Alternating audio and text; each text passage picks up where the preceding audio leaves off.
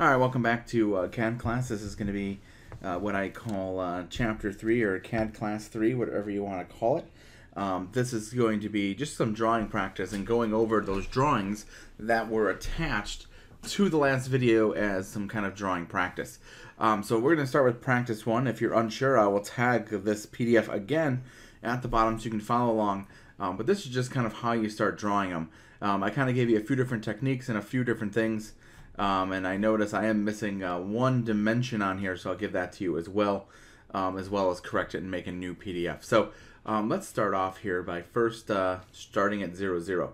So we're going to go to the Home tab at the top, and we're going to start drawing a line. So the line command's right there, and when I click that, it's going to ask me to enter my point. So this is where I'm going to go to 0, 0, as that's where it says the start point for practice 3 is. I might have said practice 1, I meant practice 3. Now I'm going to hit F8, so it's going to lock me in this sort of thing here, which is called ortho. You'll see it came on. It's in blue. It's right here. So basically all you're going to do is put yourself in the direction you want to go and then type in your distance.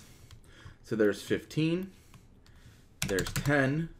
So again, we're going to go 5, 3, 5, 3, then 5, and then CL for close. And you'll have the practice number 3, which is listed in the PDF.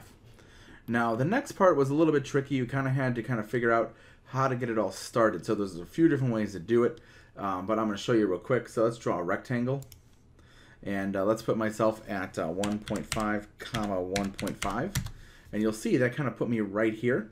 And then I'm going to enter my dimensions, and then from here I'm going to enter 3 and then 5, enter. And it would have put the rectangle in here. Now, here's the rectangle here. We're going to double check a few things and make sure I didn't hit the wrong numbers, but I think that is correct. So it's 3 and 5. We're going to give it a click.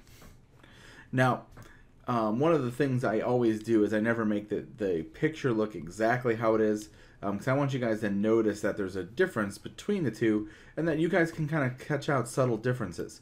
So if you're ever unsure about something, again, remember on your Home tab you have the measure button right here, and you can always measure. Now even if you don't know your snaps yet, even if you click close and click about there, you can just kind of tell, see where it says ortho 3, so that's right, and then just give the other one a double check as well. So there we go. So we're at 1.5, 1.5. It looks good. Now we're going to put a circle in. So we're going to go circle and diameter here, and then again where it asks for the center point, we're going to enter 8, comma 4. Which will put the circle in, right? There we go. And then I'm going to give it a diameter of 1. And then you'll notice it's kind of small. So does it look like the picture? Probably not, but that was the diameter I meant for it to be. So you'll see that kind of update in the practice there on the PDF. So again, we have this guy and a diameter of 1. Now the next one, rectangle, is over here, and it's 14 and 5. So again, we're going to go into the rectangle command, which is right up here on the same tab as everything else, that draw panel. We're going to give it a click, and then we're going to go to 14, comma 5, enter. Then we're going to hit D for dimension, and then it's going to ask us, so we're going to enter 2. Sorry, this is actually going to be 3. Sorry, 3, enter, 2, enter, and it'll put the rectangle in right there. Now again, you can kind of twist it wherever you need it to go, but it's supposed to be right here, and there's your rectangle. Now from here, I'm going to throw some dimensions in just to check. We're not learning dimensions yet, but you should know that dimensions are just kind of an easy way to kind of check our work. So let me throw some dimensions in real quick.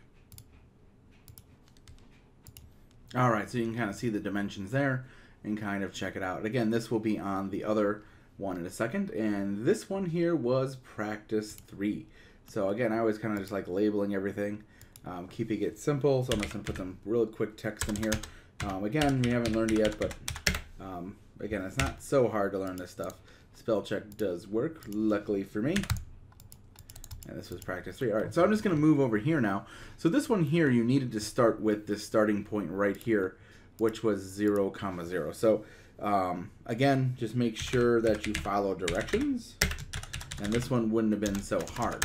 A lot of people just start putting in the lines, and they kind of get confused because then all of a sudden they have to go to this, which is not hard to figure out, but obviously, I would go offset 1.5, 1.5, and I get to that corner. But again, if you didn't know how to do that, this is going to help you out a lot. All right, so I'm drawing the next one here. I'm going to go back to the Home tab, line, and for this one here, we can kind of draw wherever we're at. And this one's a little over dimensioned, but that's fine. So we're going to 5, enter, and then we're going to go 2, and then we're going to go 1. And again, we're just with the ortho on. We're just kind of doing what we call lines by direction here. So we're trying to keep it as easy as possible. Then we're going to go 3, then we're going to go 1, then we're going to go 1, and then we'll close it up so we can type in CL. So again, we have this object here.